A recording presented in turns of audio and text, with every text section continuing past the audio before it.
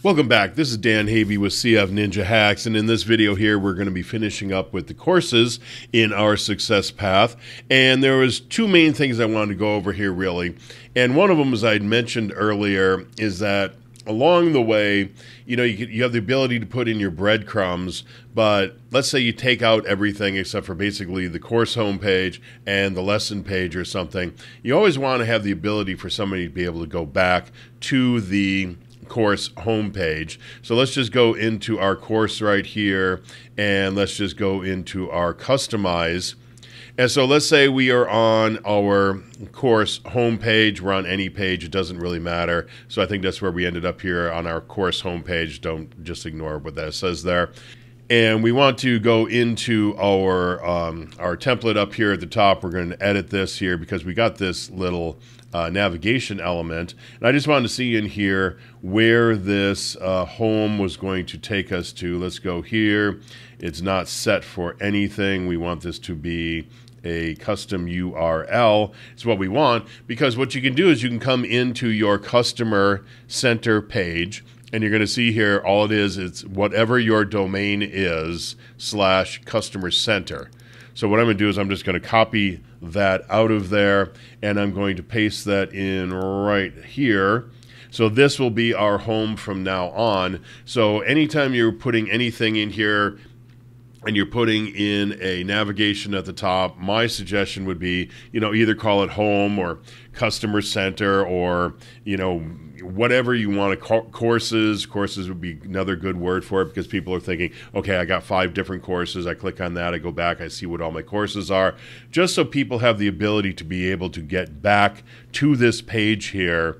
Because again, they may have multiple courses, and they may come in and say, okay, well, I need to go into this course, and I need to find this template in here, and then I need to go over to this course over here because I need this PDF that's going to help me write my emails or whatever it looks like.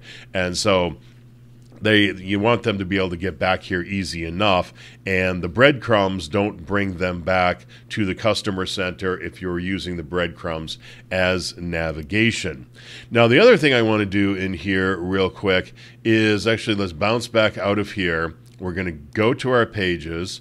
We're going to go to our theme pages, and I'm going to type in the word lesson, or just click on it here, because I just want to grab a hold of our lesson page. Actually, now I think about it, we had already duplicated this page one time. So let's go to my site pages here, and now we have our new lesson page. So let's go in here and let us click on this, open it up, and we will edit it.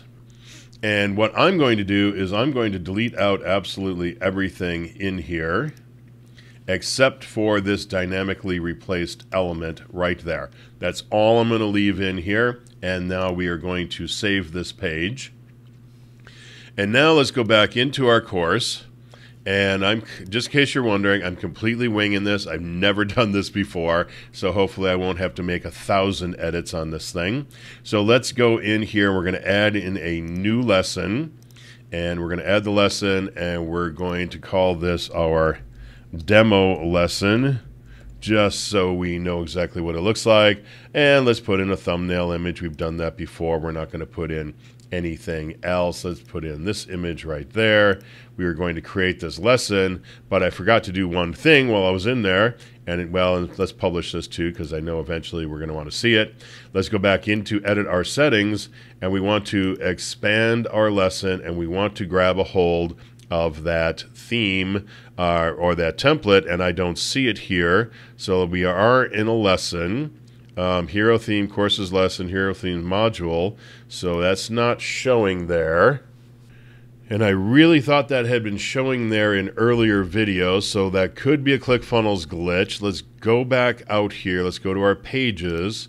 Let's again go in here to lesson. Let's do that. Let's duplicate our lesson one more time, or clone it as they call it here. We will clone this lesson, and so it's showing us, it should be this one right here. And so let's rename this, and we're just going to call this our demo test. And we'll update the page, and so now we have our demo test here. And hopefully now when we go back into our course, I don't know, like I said, I swear that other one was showing up earlier. So let's come in here and let's click on this. And there we go. Now it's showing. So like I said, I think it was showing earlier. It could also be a fact that we have it set as a site page, but I don't think that's the issue. So we're going to grab a hold of this. Now, in this case here, we haven't made any changes inside of that template yet, which is okay. And we're going to update our lesson. And we're going to come back out of here. Oh, wait, that's not what I wanted to do. Let's go back into the lesson, and we need to customize it. And come over and click on module and our demo lesson.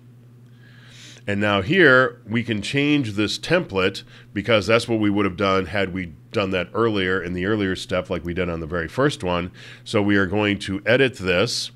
And let me see what we come up with here because this is showing here now. I've not seen that before.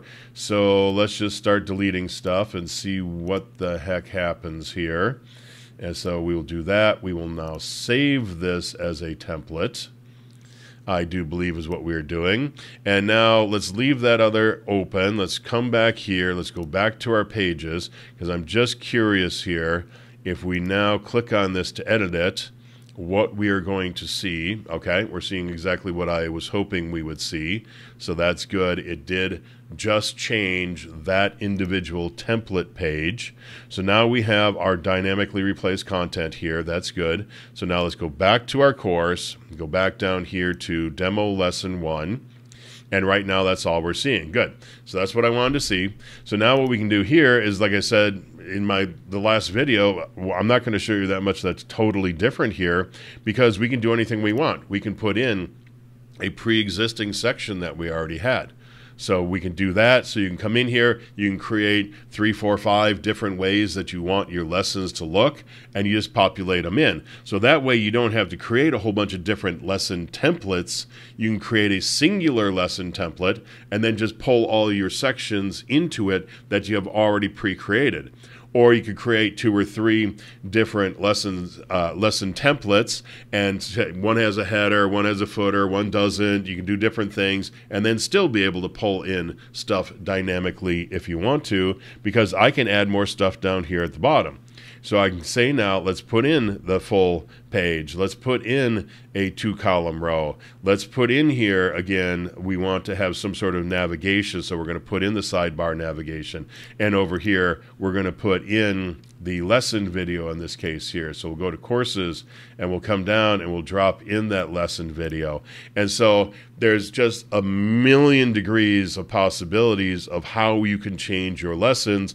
And I'm showing this to you just for lessons, but the truth is you can do this at every level. You could do this at the level of the customer center page. You could do it at the module page. You can do it every single page along the way. So as we come into the customer center and we'll come in here, we can customize this. So let's say on our courses homepage, we want to put in a dynamic element as well. So we can open up here. Let me see if I can, let's just do it. Well, let's do it right here. We're going to put in, oh, where is it here? It should be under dynamic slots. It should be on here, I would think. General sections. Maybe, no, that's one's already put in. Oh, here it is, way up at the top, dynamic slots. So yeah, so we can put in content body right here. So every single one of these pages, you can set it up with dynamic content that you can then put in individual elements, or it can pull in entire sections into there. And again, those sections can be regular sections or they can be universal sections as well. So just be aware of this, be ready to use this thing, because this is an incredibly dynamic element for you to be able to use on your page. So I think that's it for the courses training, and of course there'll be a lot more training to come in the Success Path training. So again, any questions, just let me know.